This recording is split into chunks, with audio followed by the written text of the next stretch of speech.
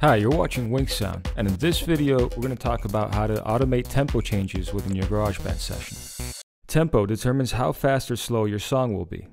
In some cases, you might want to vary the tempos within your song or project to add emotion, suspense, or add the music cues in a scene in the case that you're working on a video soundtrack or score.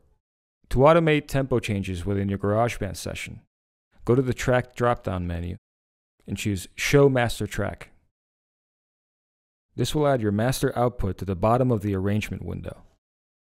If you click on the drop-down menu within the master track, you can automate master volume, pitch, and tempo. It will choose tempo. Here you get an automation line. By clicking on any point within the automation line, you can insert an automation point. So if we want to create a tempo change on bar 5, we'll grab our automation point, drag it to the right to bar 5. And next to it, I'll create another automation point.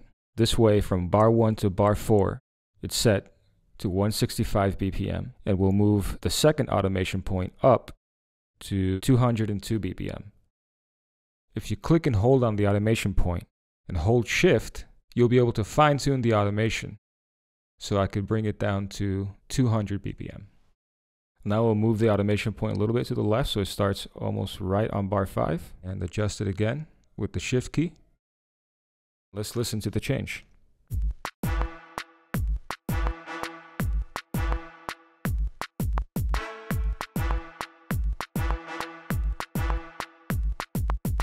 Join the conversation by following WinkSound on Facebook, Twitter, and YouTube to keep up with everything you need to know about music and audio technology.